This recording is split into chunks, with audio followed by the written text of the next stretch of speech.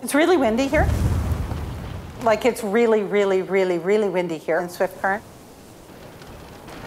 You pick some place where the wind is unimpeded as it hits the hills, and that's a big open field on the edge of town where there's nothing. You build an entire city up there from scratch every year, and you take it down 7 days later. It's the best place to have a kite festival.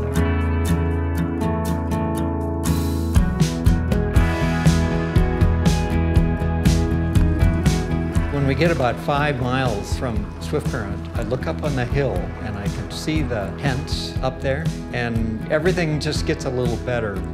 Warm up a little bit, blood rushes through you a little faster. You're here and a weight's been lifted. It's like, yay, all the fun's gonna start.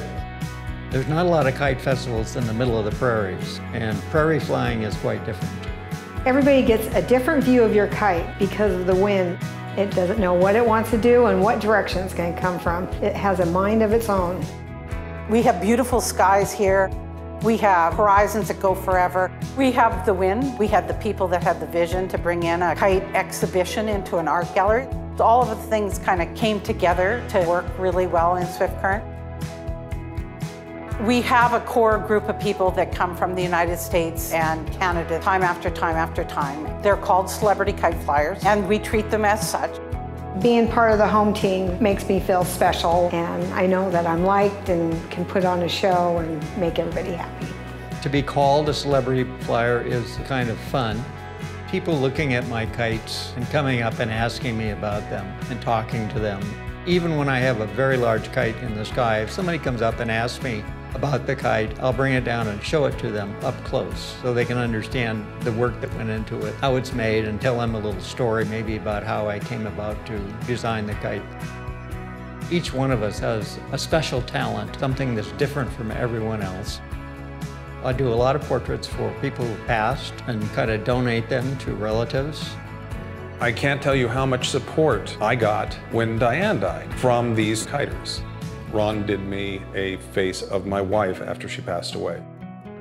I always fly at the festival, so she's there. The kite flyers are a very sweet, generous group of people. Every year, Ron Bohart makes a kite especially for our kite festival that he then donates for us to auction off. This year's is Minions flying the Windscape Kite. If I can build a kite and donate it to the festival so that they can get back some of the money that they gave to me, you know, that's a joy. Most festivals for kites aren't oriented towards children. I imagined a festival that was different. There is an entire half a tent where kids get to make their own kite. They learn how to make them, they learn why they work it that way, they get to decorate them, and those kids get to go just outside the door, right into the family area, and they get to fly those kites. We have passports that encourage the kids to go around and meet all of the kite flyers from all over the world as a way to get people engaged in it. When kids can go to anywhere and enjoy themselves, have a good time, it brings the parents want to come too. It engages everybody, from little tiny people getting their face painted, to teenagers that want to learn how to do sport kites, to grandma who just wants to sit on her lawn chair and watch the spectacles in the sky. We have great volunteers in Swift Current.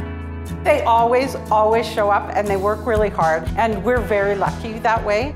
Everybody's smiling. The community really goes out and helps everybody out. I've always been very thankful for Swift Current and all the volunteers that we get out of this community. To see that many people coming and enjoying themselves, it just feels good. To have them up in the air and have the perfect wind, that makes a great day of flying. Every time we get together, it's really enjoyable. I would do anything to come back here. I love it. It's a lovely experience.